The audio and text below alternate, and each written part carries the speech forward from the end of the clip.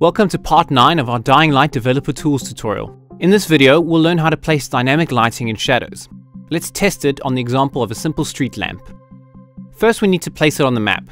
Find the lamp in the Assets window under the Meshes section with the name lamp_a.msh.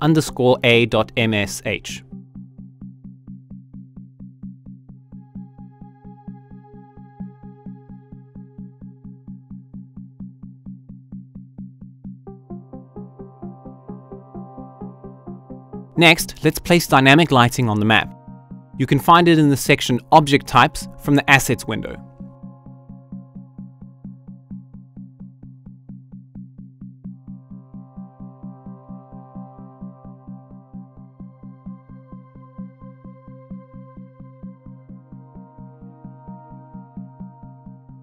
The default dynamic light is omnidirectional, so it's beaming out from all sides of the object. If you want to change its color and intensity, open Attributes and go to the DYN Lights tab.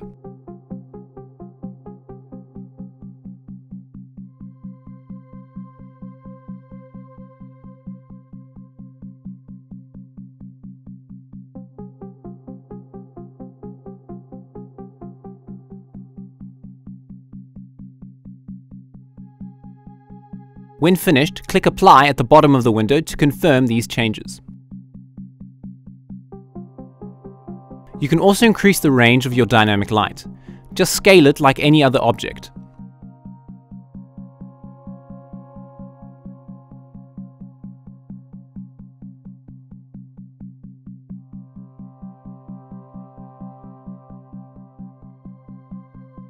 Remember that omnidirectional lights don't cast any dynamic shadows. To make our lamp more realistic, we need directional lighting of the spot type.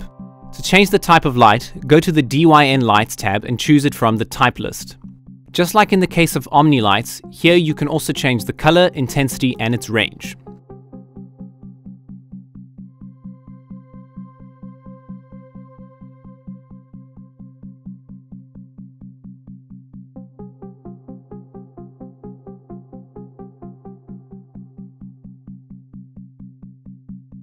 However, contrary to Omni lights, spot type lights can cast shadows if you choose an appropriate shadow type. So let's choose it right now from the types list. Look for spot_shadow.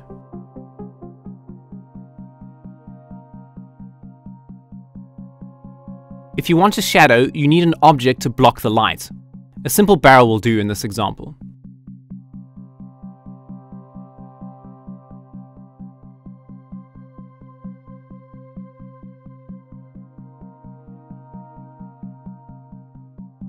For optimal performance though, by default objects don't cast shadows. To enable shadows for a specific object, check Cast Shadows from Dynamic Lights.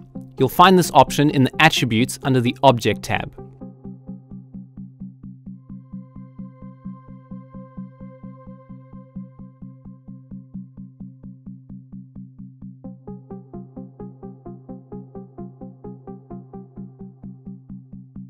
Finally, let's make our lamp switch on at night and off when it's bright.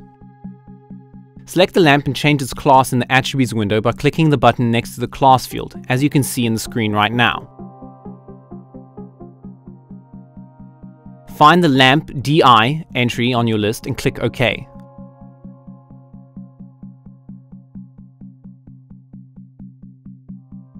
Our in-game models have several skin versions, meaning sets of different materials and textures. Thanks to them, objects don't look all identical and can be shown in many different states. Most lamps have skins that show whether they are switched on or off. You can see them under the Skins tab.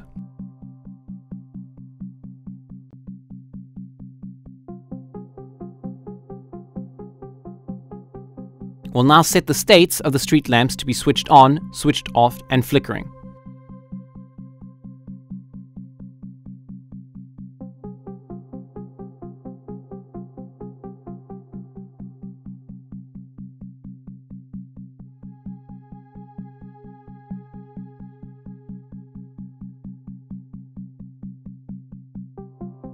Next, we can check the box called M_day-night cycle dependent and add the light to our lamp.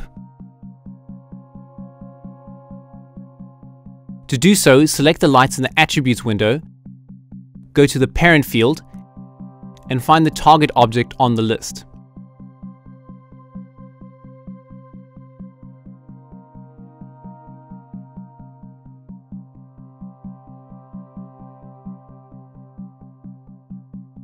Now we can preview how our light behaves at different times of day in the VAR list window, which you can find on the toolbar.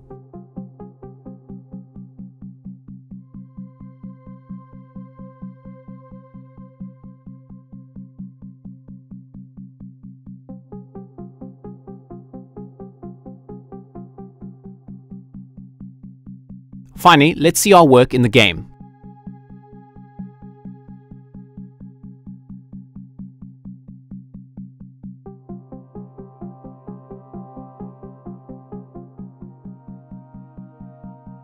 One last little tip. When you're in the game, you can use the keyboard shortcut Shift full stop or Shift quotation mark to go forward or back in the game at 1 hour intervals.